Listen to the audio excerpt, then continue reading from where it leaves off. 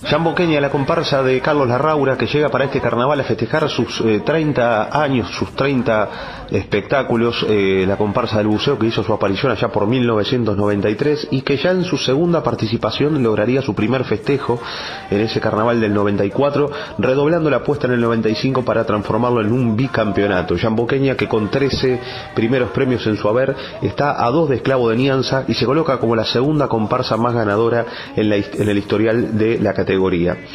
Con solistas de la talla de Néstor Silva, de Mónica Santos, comenzaba la comparsa su historia, y que en el 94, como decíamos, y 95 lograrían el bicampeonato bajo los libretos de Jorge Babi Sansone y Carlos Doblefilo Soto, las voces de Julio Di Bartolomeo, con temas como El Éxodo, de Víctor Acosta y Mónica Ramos cantando a Figari, Lola Costa siendo la Yambo Kenia, en el 95 Mara Lúa interpretando el tema Negra, Luis Suárez con Las Llamadas, y Mónica Ramos interpretando el tema Abanico, escrito por Carlos Soto, el cual sería designado el mejor tema inédito de aquel carnaval. A fines de los 90 va a llegar su segunda etapa más recordada, porque va a transformarse en el quinqueño, la última comparsa en obtener un quinqueño en carnaval, del 98 al 2002, un quinqueño que arranca con un mano a mano con Serenata Africana, que volvía al carnaval, y teniendo en cuenta que Serenata había terminado su función pero no había desplegado sus estandartes, no había bajado algunos de sus trofeos, es como castigo una quita de puntos, y esto hace que Yambo logre terminar quedándose con el primer premio y así iniciar lo que era ese quinqueño de oro, donde en ese 98 las voces de Adriana La Palma, de Ever Izquierdo, de Julio Di Bartolomeo, Adriana La Palma cantando un tema interpretado, La Voz, escrito por Ángela Farías, con ese espectáculo siendo un instrumento de la Orquesta Universal, o La Suerte del Negro, interpretada por Caboclo, bajo un hilo conductor llevado por el presentador, que era Ever Izquierdo. Otro de los espectáculos para el recuerdo, aparte del 99 y 98, el 98 escrito por Ángela Faría, en el 2000 llegan los libretos de Washington Salvo, de Luis Trochón, presentando el espectáculo Gris en la voz de Pedro Díaz, o también el Parque de Diversiones, escrito por Eduardo Daluz, el cual mismo ganaría no solo el mejor libreto de la categoría, sino además sería la figura de Lugolos en ese 2002, condecorando, como decimos, y cerrando el broche con ese quinqueño.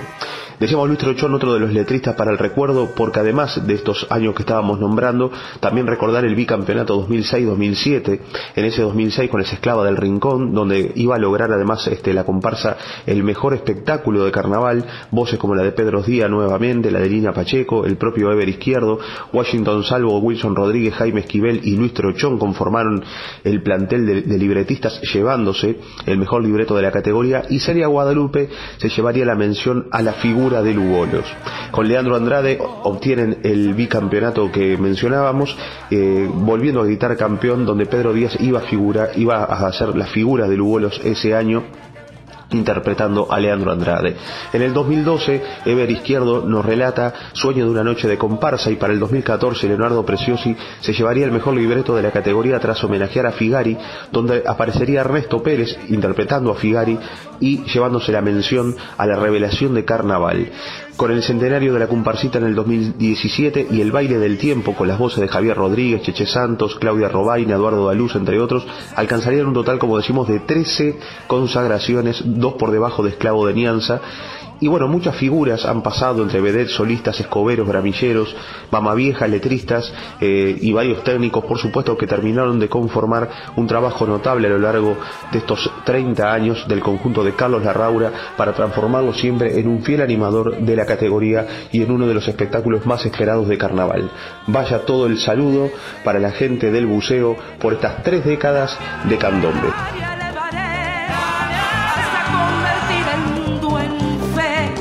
Más para esta tierra pediré. Cuando tú ves y un coro dispuesto a cantar, es la Yambo quien lo hace cantar, es la Yambo quien lo hace cantar, es la Yambo quien lo hace cantar, es la Yambo quien lo hace cantar.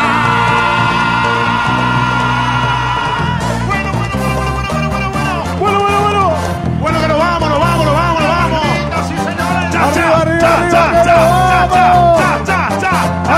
Cheche Santo. Eso es. Cita. Suena la madera, repica un tambor. Son de Yambo Kenia que llegan esos tambores. Suena la madera, repica un tambor. Son de Yambo Kenia que brindan por su corazón. Suena la madera, repica un tambor. Son de Yambo Kenia que llegan esos tambores. Suena la madera, repica un tambor. Son de Yambo Kenia que brindan por su corazón. Son de Yambo Kenia que brindan por su corazón. Son de Yambo Kenia que brindan por su corazón. Suena la madera.